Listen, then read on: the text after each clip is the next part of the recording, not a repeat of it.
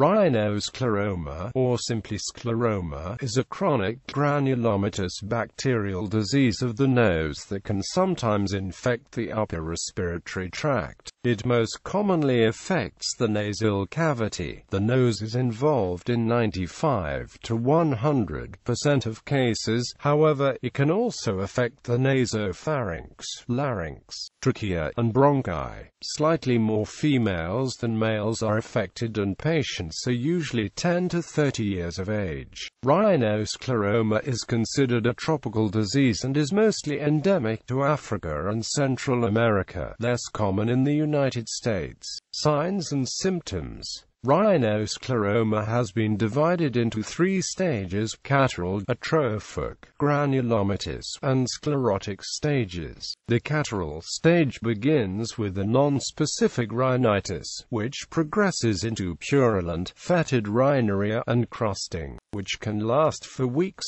or even months. The granulomatous stage results in the development of a bluish-red nasal mucosa and the development of intranasal rubbery nodules or polyps, nosebleeds, nasal deformity, and destruction of the nasal cartilage are also noted. The damage may result in anesthesia of the soft palate, enlargement of the uvula, dysphonia, and various degrees of airway obstruction. The fibrotic stage is characterized by sclerosis and fibrosis.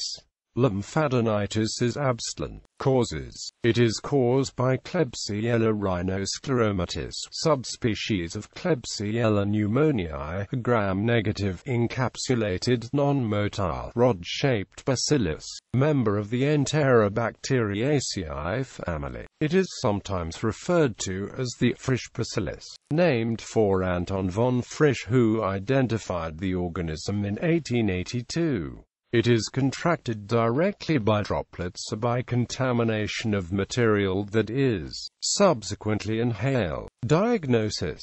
A positive culture in McConkey gun is diagnostic, but cultures are only positive in 50 to 60% of cases. Diagnostic characteristics are most commonly found in the granulomatous stage and are described as being chronic inflammatory cells, Russell bodies, and pseudoepitheliomatous hyperplasia, and groups of large vacuolated histiocytes containing Klebsiella rhinoscleromatis.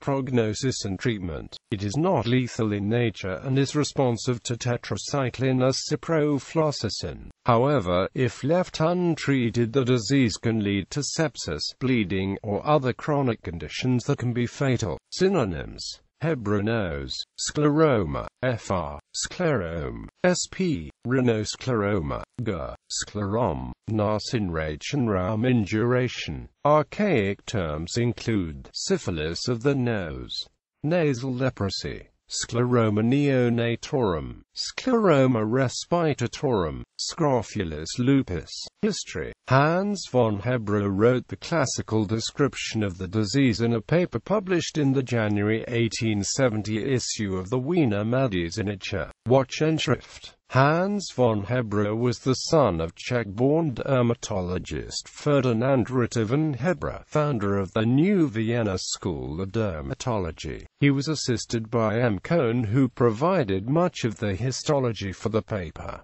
M. Cohn is the birth name of Moritz Kaposi. In 1876, Mikulicz contributed to the microscopic histology. In 1882, Anton von Frisch discovered the gram-negative bacillus which causes the disease.